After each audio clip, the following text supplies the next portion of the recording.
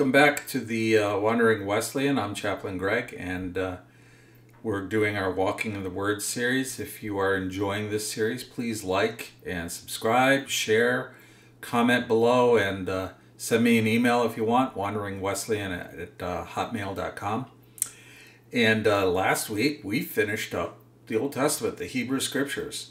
So now we are moving into the New Testament, but I wanted to take one of our sessions here to talk about the time period in between when Malachi was finished and Jesus appeared and the New Testament started to be written. This is called the Intertestamental period. So if you remember our history, we had Israel under the judges after Joshua, and the judges then turned into kings, starting out with Saul and then David. And David had his son Solomon. And after Solomon, the kingdom split into north and to south. The southern kingdom, Judah, had a few good kings and a lot of bad kings. The northern kingdom, Israel, had terrible kings. Every single one of them were terrible. And God prophesied through the prophets over and over again that if they did not repent and turn back to him, they would go into exile. And to exile they went.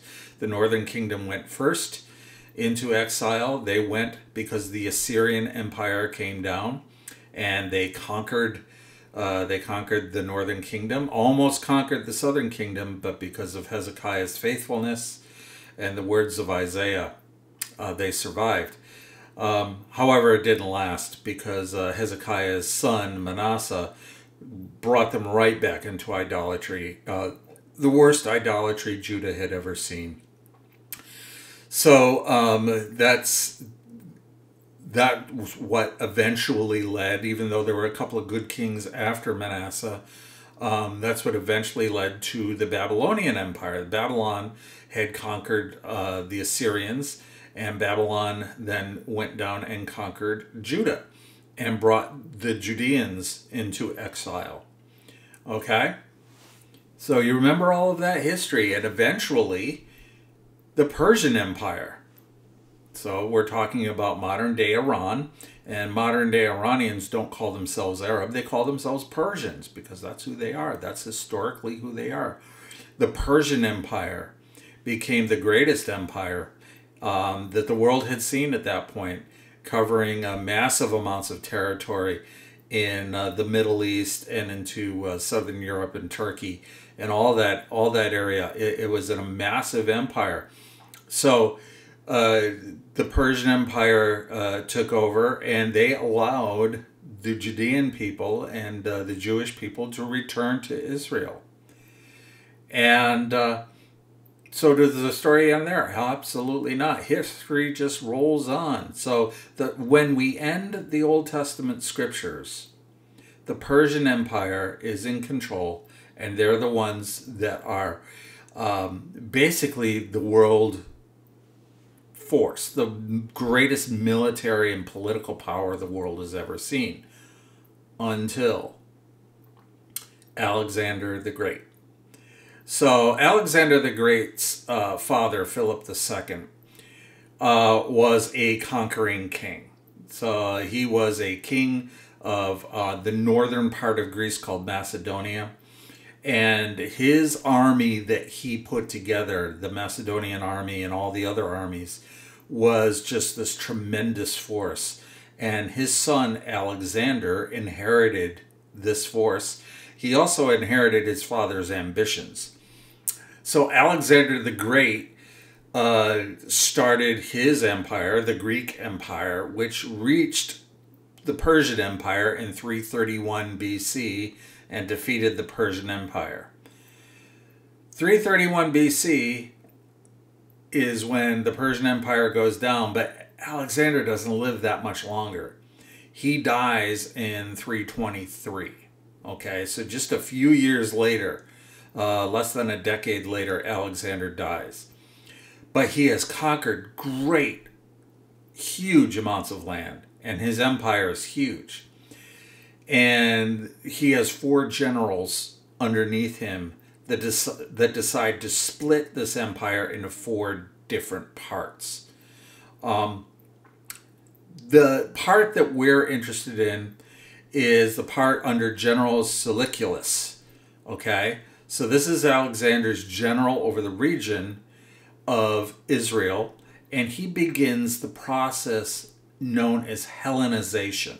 What is Hellenization? Hellenization is an important thing that will affect Israel for centuries to come.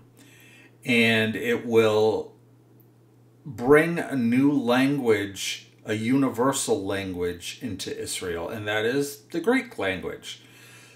But Hellenization is a forcing of Greek language, customs, culture, and gods onto the peoples of that region, including the Jewish people. So there was a forcing of people to speak Greek. It was illegal to speak any other language. It was forcing people to worship Greek gods. It was at this time that the Decapolis, now what is the Decapolis? Deca meaning 10, polis meaning cities. The 10 cities were developed, and that's on the eastern edge of the Sea of Galilee. All right, so that's going to play an important part in Jesus's ministry, because these cities have sprouted up, and these are Greek pagan cities. And these were pagan cities that by and large raised the kind of livestock that Jews wouldn't eat, pigs. And so these cities were very important to the region and to the Hellenization of Israel. Now, in 175 BC, Antiochus Epiphanes takes over from Seleucus. And Antiochus Epiphanes is a terrible, terrible person. He's awful. And he forbids the worship of Yahweh under penalty of death. He desecrated the temple, almost destroyed the temple, but he desecrated the temple by garrisoning troops in the temple and then sacrificing a pig to Zeus, because if you're worshiping Zeus, you sacrifice pigs. Cool, huh? He did that in the temple. Can you think of a worse sacrilege to do to a Jewish temple than to sacrifice a pig in the temple? But Antiochus Epiphanes isn't without resistance. There is a family called the Maccabee family, and there's a group of books in the Apocrypha. Now remember, the Apocrypha are books that were written, Jewish books that were written largely in Greek after Malachi and before the New Testament. Now, these books aren't considered scripture by our Jewish friends or by Protestant Christians, but some of these books are considered scripture by our Roman Catholic friends and our Orthodox friends, because these books are not unimportant. They're important works, and they talk about very important things, but they're not considered scripture, but they're not bad to read. Sometimes we as Protestants, we think, oh, the Apocrypha, that's what our Catholic friends read, and so that's bad. No, these are important books, and every Protestant should read the Apocrypha if you're serious about Scripture. So back to our story of the intertestamental time, Antiochus Epiphanes is met with resistance by the Maccabee family in Israel. And the Maccabee family leads a revolt. They tear down the statue of Zeus in Jerusalem in 164 BC, and they reclaim the land. Antiochus dies before he could reclaim Jerusalem. And that's where we get the festival of Hanukkah. You wonder where Hanukkah comes from? It comes from this period. Because you remember, there was always supposed to be a light in the temple, the Ner Tamid, on a lamp. And that lamp would always have to have oil replenished over and over again, and they ran out of oil. But miraculously, the light kept shining as a symbol of God always being present with his people. So let's talk about something else that happened during this intertestamental time. Remember, this is a time of Hellenization. The Greek language is spreading. And in Alexandria, Egypt, Alexandria, named after who? Alexander the Great. In Alexandria, Egypt, there is forming a very academic culture.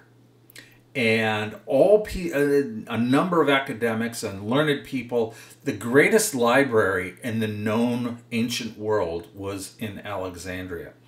And so all of these people are going to Alexandria, and they're learning and they're developing things, and science is exploding, and literature and all sorts of things, you know, the writings of Socrates, the writings of Homer, all of these are brought into Alexandria.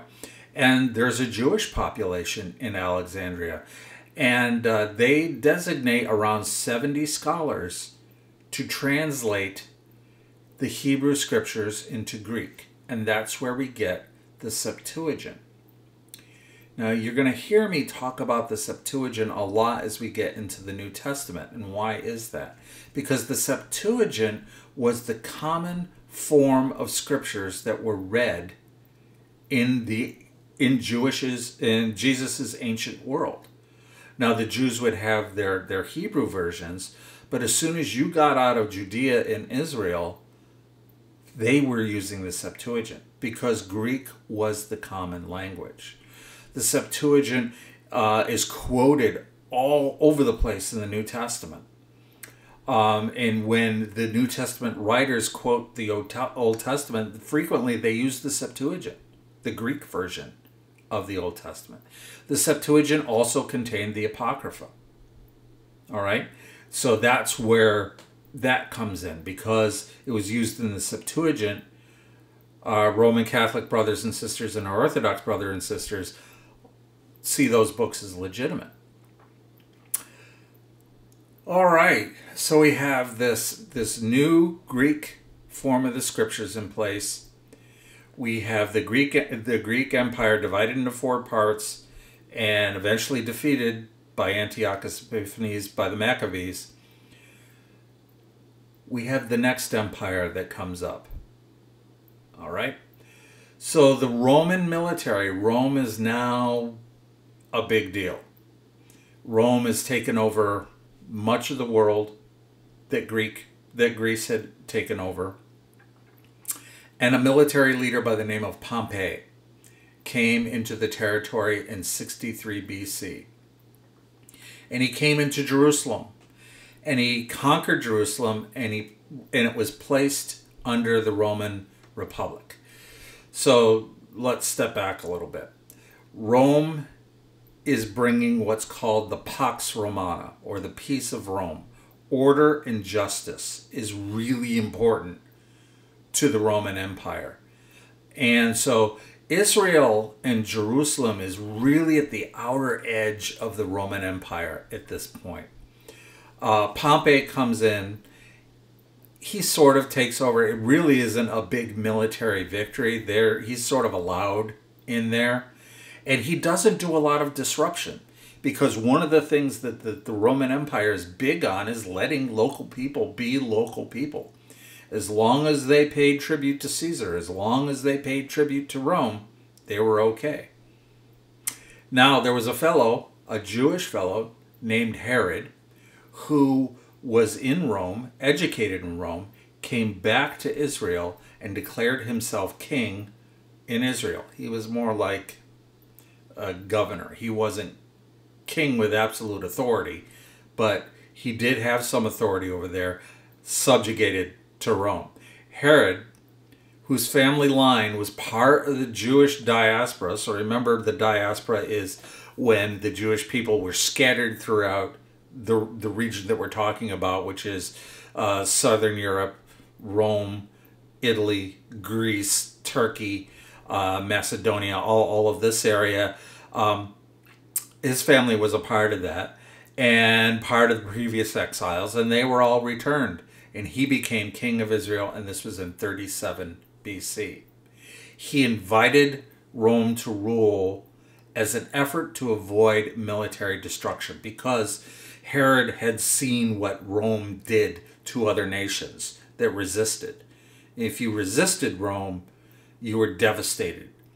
If you welcomed Rome in, you flourished. You did okay, and that's what Herod wanted. Rome became an empire under Augustus Caesar in 27 BC, and this is the world that is developing, and the world that very soon, a few decades later, Jesus is going to be born into. So I want you to think about that. The Pax Romana, the Roman control over the region, bringing stability. Stability is a huge thing for the Romans.